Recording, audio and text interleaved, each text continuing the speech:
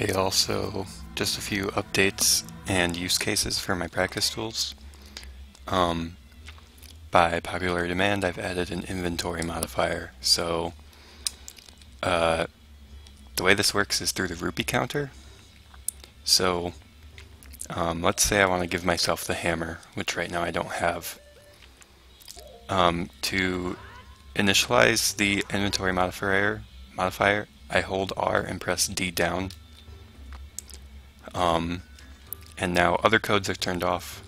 And now what I can do is I can press D up to add 1 to the rupee counter, or D right to add 10, like so. And the number I put in now is going to be which inventory slot I'm modifying. So the hammer slot is slot 15. So I'll put 15 here, and then I'll hold R and press D down again to lock that in.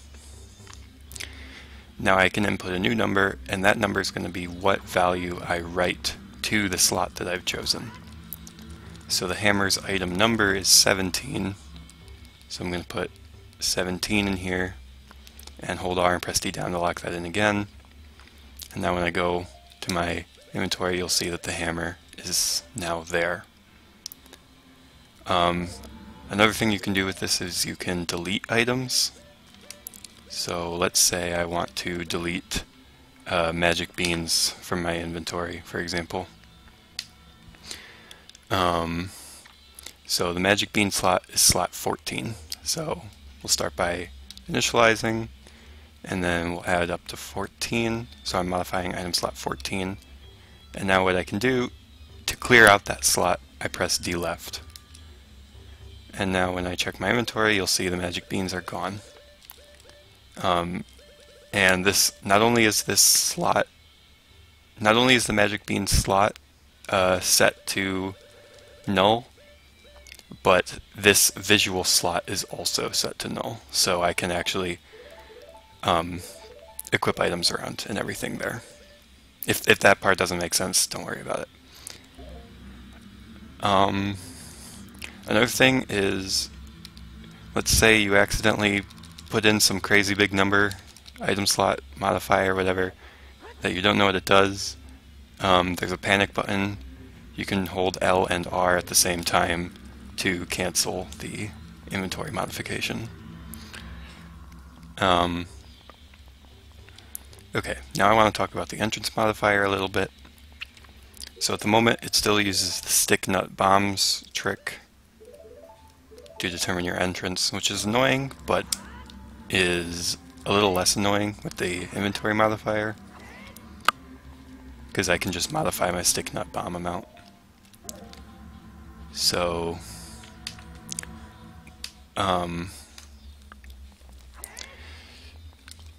but here's some interesting things you can do with this. Is, say I want to test a Ferozwind void warp, for example, or just a regular void warp actually is fine too.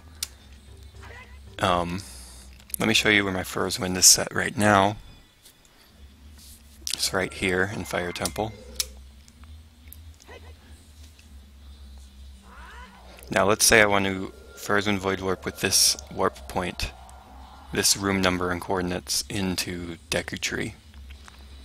Deku Tree's entrance 0, so let me go ahead and set my bomb count, which is 26, inventory item slot 26, and my Deku stick count, which is 27, and my bomb count, which is 28. Set those all to 0, as you can see. And now if I set my entrance, which I just did, I will return Ferozwind, and I will void warp into the Deku Tree with the room number and coordinates of Ferozwind. Let me go ahead and turn on Moon Jump so I can get back in bounds after I void.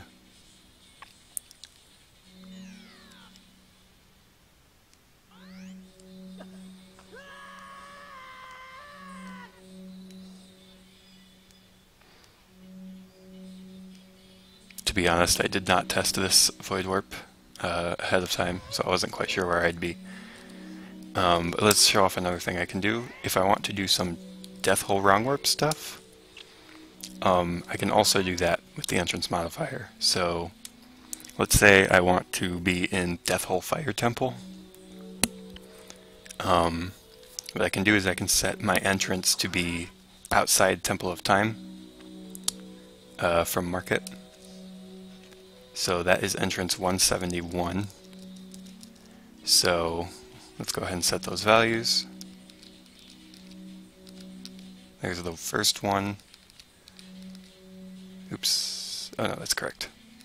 There's the second one. Or actually, that should have been a 7, my bad. I want 7 Deku Nuts. And then I want 1 bomb. Make sure I did that correctly, 171. Set my entrance, and now if I quit game, you should see I appear in Fire Temple, as expected. And I am in Death Hole Wrong Warp mode. One more thing, which I'm not going to show off, just because it takes time, is you can also do frozen wrong warps with this.